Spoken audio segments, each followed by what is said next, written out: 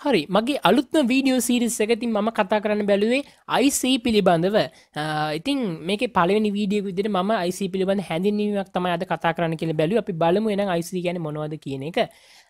ඉතින් ගොඩ දෙනෙක් ගාව මම දැක්කා දුර්වලතාවයක් තියෙනවා මේ IC පිළිබඳ ගොඩක් ලොකුවට දන්නේ නැහැ.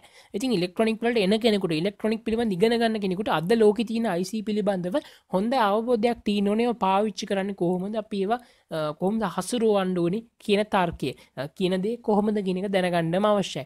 හරි. ඉතින් අපි එහෙනම් බලමු මොනවද මේ IC කියන්නේ කියලා. ඉතින් මුලදීම මතක් කරනවා ඉතින් අනේ මාව subscribe කරන්න, ඒ වගේම වීඩියෝ එක හොඳට like කරන්න, share කරන්න. අනිවාර්යෙන් ඔයගොල්ලන්ගේ මට ගොඩක්ම වැදගත් දේ තමයි ඔයගොල්ලන්ගේ comments ටික නම් අනිවාර්යෙන් දාන්න අමතක කරන්න එපා. හරි. ඉතින් අපි එහෙනම් බලමු මොනවද IC කියන්නේ කියලා. මම කලුත් වීඩියෝ එකක් කළා. ඉතින් IC කියලා කියන්නේ Intergrated Circuit කියන එක. අපි සරල සිංහලෙන් කතා කළොත් සංයුක්ත පරිපත සංගෘත පරිපත කියලා අපිට මෙන්න මේ වගේ වචන දෙකකින් හඳුන්වන්න නම් පුළුවන්. මම දන්න ගොඩ දෙනෙක්ට ඒකත් තේරෙන්නේ නැහැ කියලා. ඉතින් ඒ නින්දා මම මෙන්න මේ විදිහට මම ඒක පැහැදිලි කරන්නම්. අපි එක්තරා කම්පොනන්ට් එකක් එකතු කරලා සර්කිට් එකක් හදනවා. තවත් කම්පොනන්ට් එකක් එකතු කරලා සර්කිට් එකක් හදනවා. තවත් කම්පොනන්ට් එකක් එකතු කරලා සර්කිට් එකක් හදනවා. මේ සර්කිට් තුනම එකට එකතු කළොත් මොන වගේ දෙයක් හැදෙයිද? ඕ අන්න ඒ ආකාරයට සර්කිට්ස් තුනක් නෙමෙයි ලක්ෂ ගානක් එකට එකතු කරලා හදපු සංයුක්ත කරපු තවත් එක්තරා පරිපත්යකට අපි කියනවා IC එකක් කියලා. බොහොම සරල සිංහලෙන් කියනවා නම් ඉතින් එහෙම තමයි කියන්න වෙන්නේ. මම හිතන්නේ දැන් නම් ගොඩ දෙනෙක්ට තේරෙන්නේ නැති. හරි.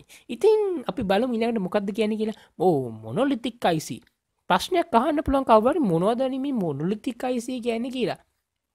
මොනොලිතික් IC කියන්නේ වැඩි දෙයක් නෑ. ඔක සිංහලෙන් කතා කරොත් ඒක ශෛලීය කියන අර්ථය තමයි තියෙන්නේ මොනොලිතික් කියන එකේ. ඉතින් මොකක්ද මේ කියන්නේ? වැඩි දෙයක් නෙමෙයි. අපි සාමාන්‍යයෙන් දන්නවා IC එකක් හදන්නේ සිලිකන් වේෆ් එකක් මත. ඉතින් මේ සිලිකන් වේෆ් එක අපි ඒක තනි තට්ටුවක් විදිහට සැලකුවොත් ඉතින් අපි ඒකට කියන්නේ ඒක ශෛලීය කියන්නේ එක ගලක් උඩ ඒතුව කියන එක නෙමෙයි. නිකන් ඒ ආකාරයේ අදහසක් තමයි මේ මොනොලිතික් IC කියලා කියන්නේ.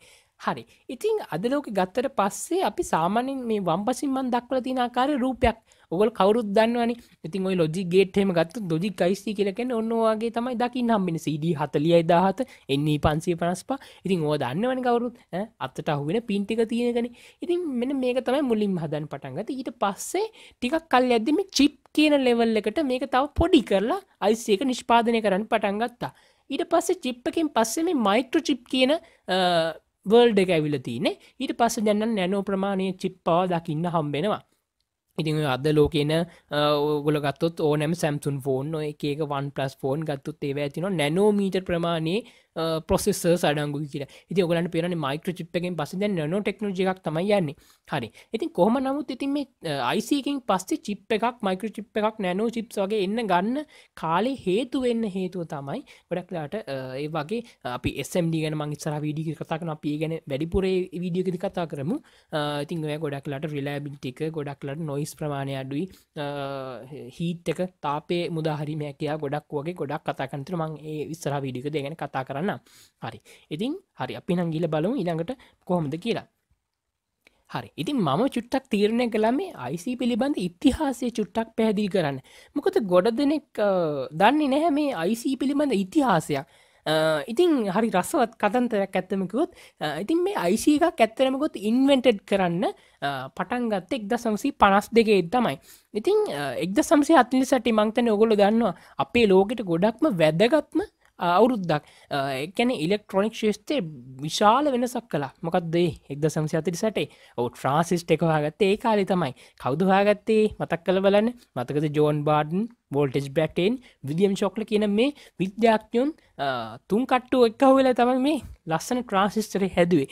ඉතින් ඒගොල්ලන්ගෙන් පස්සේ කට්ටිය සර්කිට්ස් හදන්න පටන් ගත්තා. ඉතින් ඒගොල්ලෝ හදාගෙන එනකොට ඒගොල්ලන්ට මේ අදහසක් පහළ වුණා. කාටද අදහස පහළ වුණේ? අදහස පහළ වුණේ මේ බ්‍රිටිෂ් රේඩාර් ඉංජිනේර කෙනෙක් වෙච්ච ජොෆ්රි ඩියුම කෙනාට අදහසක් මෙන්න පහළ වුණා.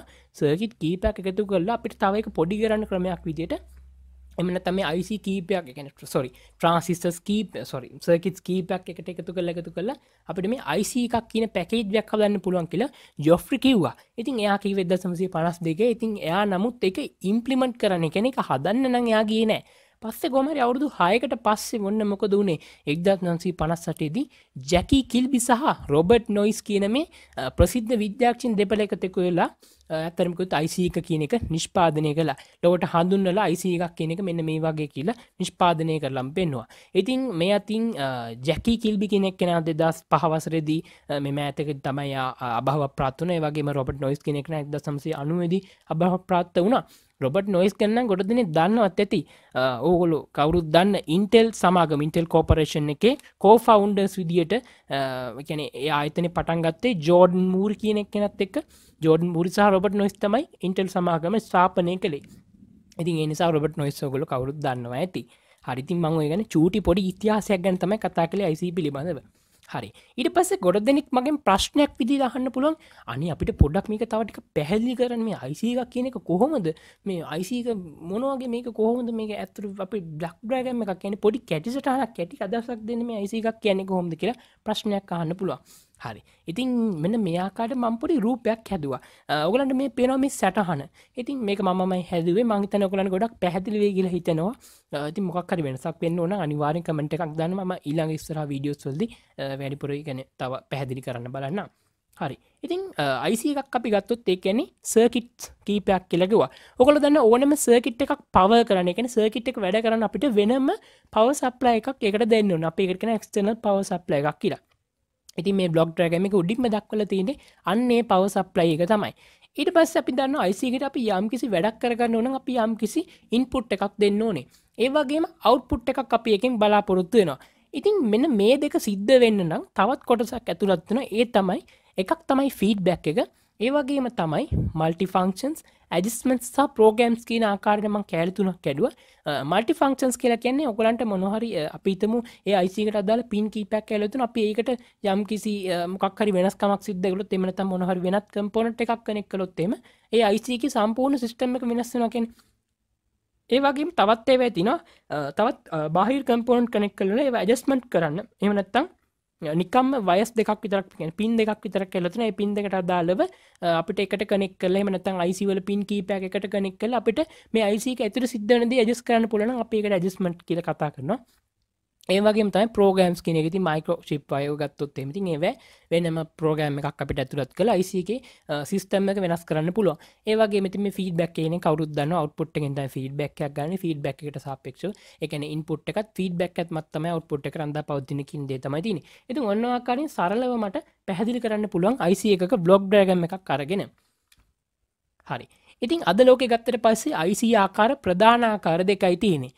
කවුරුත් දන්නවා ඇනලොග් සහ ඩිජිටල් කියන එක. ඉතින් ඔය ආකාර දෙක තමයි සාමාන්‍යයෙන් දකින්න තියෙන්නේ. ඇනලොග් වලට ගත්තොත් ගොඩක්ලා ටයිමර්ස්, ඇම්ප්ලිෆයර්ස්, ඕසිලේටර්ස් වගේ ඒවා ගන්න පුළුවන්. ඩිජිටල් ගත්තොත් logic gates, මයික්‍රොප්‍රොසෙසර්ස්, micro controllers, මෙමොරිස්, counters ඔය ආකාරයෙන් ගොඩක් ඒවා කතා කරන්න පුළුවන්. හරි. ඊට පස්සේ කවුරු හරි මගෙන් ප්‍රශ්නයක් අහන්න පුළුවන්. අනේ ඔය ආකාර දෙක විතරද තියෙන්නේ. ඇයි ඔය ආකාර දෙකම එකට එකතු කරලා තව සර්කිට් එකක් හදුවනම් හරි නේද කියලා කාට හරි ප්‍රශ්නයක් එන්න පුළුවන්. ඔව් පුළුවන්. අන්න ඒවට තමයි කියන්නේ මික්ස් සිග්නල් ඉන්ටර්ග්‍රේටඩ් සර්කිට් කියලා. ඉතින් මේ මික්ස් සිග්නල් ඉන්ටර්ග්‍රේටඩ් සර්කිට්ස් ගත්තොත් කවුරුත් දන්නවා NE555 ඔය digital analogue converter ICs micro controllers අපිට ගන්න පුළුවන් මික්ස් සිග්නල් ඉන්ටර්ග්‍රේටඩ් සර්කිට් ආකාරයට. ඉතින් මේ දෙකම කියන්නේ ඇනලොග් සහ ඩිජිටල් දෙකම කම්බිනේෂන් කරලා හදපු එකක් තමයි අපි කියන්නේ මික්ස් සිග්නල් ඉන්ටර්ග්‍රේටඩ් සර්කිට් කියලා. හරි. ඊට පස්සේ මම යන්නම් ඇනලොග් වල ලීනියර් කියන වචනයක් ගෑවුණා. ලීනියර් කියන එක මම හිතන්නේ කොට දිනෙක සමහරින් නොදන්නවා වෙන්න පුළුවන්. හැබැයි කැම්පස් ආවොත් නම් ටිකක් වැඩිපුර ඉගෙන ගන්න පුළුවන්. ඉතින් ලීනියර් කියන එක මම හිතන්නේ A level කාලේ කොට දිනෙක ඉගෙනගෙන තියෙන්න ඕනේ. මොකද ඔයගොල්ලෝ දන්න ට්‍රාන්සිස්ටර් එකක් ගත්තොත් එහෙනම් ට්‍රාන්සිස්ටරේ කතා කරලා මොනවද?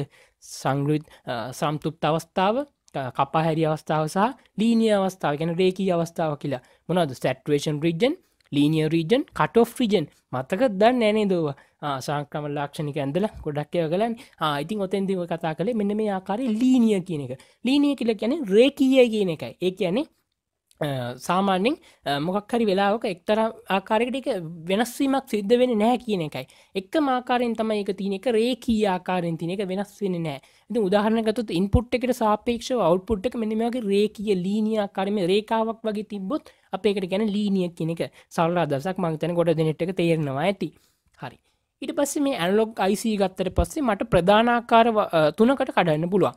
ඒකෙන් පළවෙනි ආකාරයේ ඕඩියෝ, දෙවෙනි ආකාරයේ වීඩියෝ, ඒ වගේම තුන්වෙනි ආකාරයක් අපි ගත්තොත් ටෙම්පරේචර් කියන එක. මොකද ඕඩියෝ සහ වීඩියෝ වලින් තොර වෙච්ච එකක් තියෙන ටෙම්පරේචර් කියන එක තමයි.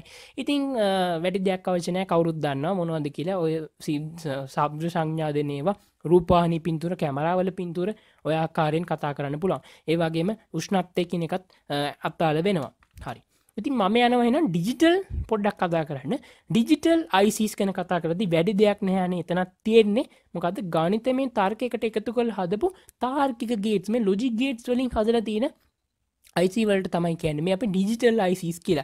ඉතින් මේ ඩිජිටල් සම්බන්ධ වෙන්නේ ඔන්න ඔය ආකාරයෙන් තමයි. සාමාන්‍යයෙන් මම හිතන්නේ කොට දෙන්නේ දන්නව ඇති. ලොජික් 1 කියලා කියන්නේ වෝල්ටේජ් එක වෝල්ට් 2.5 වෝල්ට් 5ත් අතර ප්‍රමාණයට අපි ලොජික් 1 කියනවා. ඒ වගේම ලොජික් 0 කියලා කියන්නේ වෝල්ටේජ් එක වෝල්ට් 0.8ත් බිංදුවත් අතර. නැත්නම් බිංදුවෙන් 5ට අපිට ගන්න පුළුවන්. ඒක ලොජික් 0 කියලා කියනවා. ඒ වගේම 2.5 0.8ත් අතර ප්‍රමාණය අපි කියනවා undefined state එකක් කියලා. හරි. ඉතින් ඔය ආකාරයෙන් තමයි ඩිජිටල් ICs ගැන කතා කරන්න තියෙන්නේ. හරි. එහෙනම් මම අදට ගිහිල්ලා එන්නම්. අපි ඊළඟ වීඩියෝ එකෙන් බලමු තවත් IC පිළිබඳ ගැඹුරට. ඉතින් අනිවාර්යෙන්ම ආවේ නම් subscribe කරලා like කරලා මේ වීඩියෝ එක හොඳ නම් share කරන්න අනිවාර්යෙන් අමතක කරන්න එපා. හරි. එහෙනම් ඔබට බොහොම ස්තුතියි මේ වීඩියෝ එක ආරම්භුවාට.